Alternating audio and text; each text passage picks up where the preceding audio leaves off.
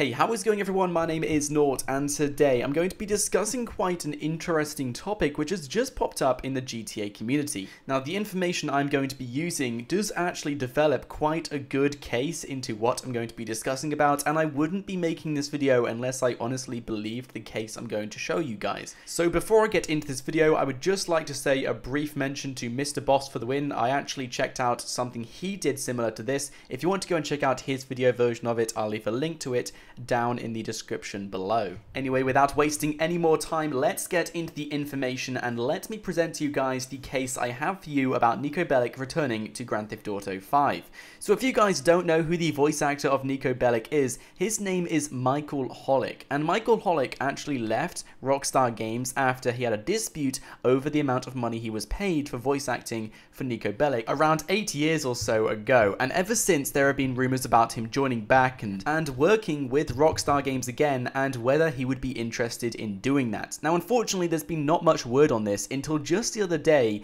when someone came across his YouTube channel, and on his channel you can see very personal vlogs of things inside his life. You can also see Dorito commercials and many other things, including this channel description, which you can see in the About section of his page, in which it says, "This is the official YouTube channel of the guy behind the voice of Grand Theft Auto 4 and Grand Theft Auto 5, Niko Bellic, Michael Bellic, husband, father of Maxwell Bellic and Eva Bellic, and married to actress Angelia Tsai." Now, looking at his page and his uploads, I am pretty much persuaded already that this is his personal YouTube channel. He uploads adverts he's uploaded personal vlogs, and also if you looked into the liked videos, you will see a hidden gem, and it's actually a video from MrBossFTW, who uploaded Niko's updated Life Invader page about Niko Bellic being alive in Grand Theft Auto 5. Now, this video was uploaded a year ago, yet he's just liked it on his YouTube channel, and you can see this for yourself if you look into this guy's liked videos as well, which brings on even more speculation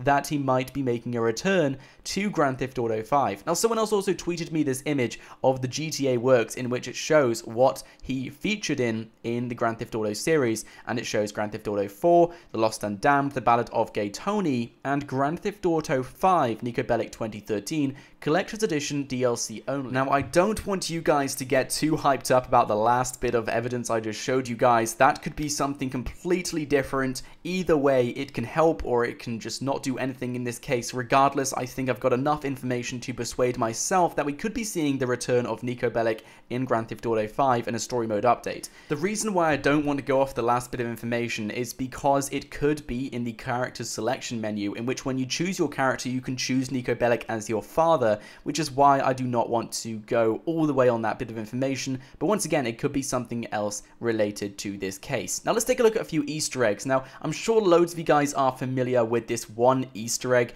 It is the Niko Bellic Life Invader page. You can view this if you take a look just outside of Michael's house, and if you look at what Jimmy is viewing on the laptop, it is Niko Bellic's Life Invader page. Now, this page is very interesting, and these things have all been marked out so you can see different things on this page which are relevant to this Easter egg. For example, Niko Bellic posted a photo in Chinatown. He's been stalking Burger Shot 7 times, and he's got 24 friends. And you can also see that he posted a status update saying, "Happy birthday, Roman. Niko Bellic is still alive. He's got a Life Invader page," and there are a variety of Easter eggs regarding Niko Bellic in Grand Theft Auto 5, and it would come as no surprise to see him return into this game if he were to return in a future update. Now, there's been loads of speculation as to whether Niko Bellic could return, and after looking in the game files, I say this so many times, there are a variety of references to do with Grand Theft Auto 4 and Liberty City making a return into Grand Theft Auto 5, including this one photo taken straight out of the game files,